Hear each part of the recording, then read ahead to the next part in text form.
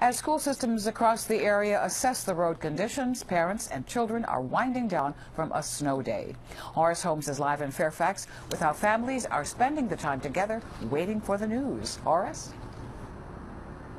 The news about tomorrow. You can see how the snowplow drivers spent their day. You can see this big mound of snow here that they moved off from the side of the roads. They've done a really good job. This was moved off here to the side, but you can see the roads here behind me in Fairfax looking very good, clear at this hour.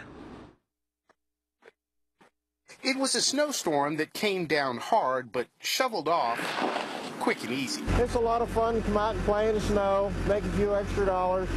31 miles riding a plow today, and this man was done in time for lunch. For others who had to shovel the old-fashioned way, it was a chance to get things cleared out to get ready to head back to work tomorrow. Just trying to get that all cleaned out. Okay. So she can get out without falling, and I can get out without falling. The snowfall fell short of what many expected here in Fairfax and Loudoun counties. And for school kids, fun today, but tomorrow? No school. And this kindergarten teacher is already preparing her lesson plans for tomorrow. It was nice to have the nice long weekend, that 4-day weekend. But everything's fine to go back. Absolutely. All right, there's no decision that's been made here in Fairfax about schools tomorrow, when they will open, if they will open. The roads shouldn't be a problem. The roads are looking very good out here. The snow is off. The issue will be, as Doug mentioned, the freeze overnight. Anything that's wet out there could ice up, so stay tuned. We'll let you know what happens as far as schools in Fairfax and Loudoun counties and the rest of the school systems around our area. Reporting live in Fairfax, Horace Holmes, ABC 7 News. Thank you, Horace. An update from VDOT on road conditions tonight. All primary roads have been cleared and crews made at least one pass on secondary roads, but crews are clearing only an 8 to 10 foot wide path in neighborhoods, and they will not clear to bare pavement. Virginia residents are advised to park off the street or on the odd-numbered side of the street to allow trucks room to do their work. The wintry weather is blamed for 2 deadly crashes in Virginia, including one in our area last night near the intersection of Route 50 and Route 15 in Aldie. The other was in Wythe County. Virginia State Police say they responded to more than 1,000 crashes between 4 yesterday afternoon and noon today. A driver died after losing control and colliding with a plow truck. This was the scene captured by News Chopper 7 shortly after 9 o'clock this morning. Investigators say the driver was going too fast on Route 97 near the Montgomery County, Howard County line. The victim was a 26-year-old man from Timonium. No one else was hurt. A second deadly crash is also reported in Maryland, and this one happened last night on the Thomas Johnson Bridge in Calvert County. That part of southern Maryland was especially hard hit by the storm. Diane Cho continues our team coverage live from Prince Frederick tonight. Diane?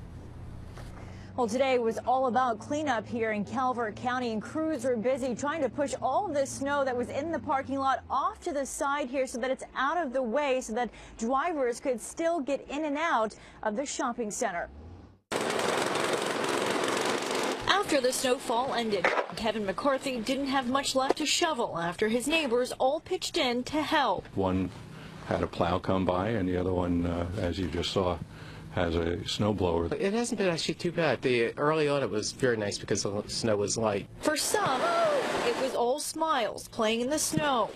But for this Montgomery County drama teacher, the time off from school makes her a little nervous. It's beautiful to look at, but I think every teacher is saying, oh my God, we'll get out in August at this rate.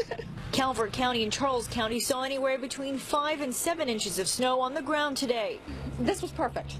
Perfect amount. I can get out. Not stuck in the house, still get to the gym. But in neighboring St. Mary's County, one area had as much as 9 inches, the highest amount in the state. Plows were busy clearing the roadways and parking lots as some took advantage of the disruptions it caused for some workers who were told to just stay home. The roads, even the back roads, side roads, they were all clear. So I was really impressed. But for those who had to be behind the wheel, they made sure they were prepared. I got my shovel in the truck. Bracing for a long day ahead in the plumbing business, where he says they've been flooded with calls because of the freezing temperatures. It's been a challenge last few days.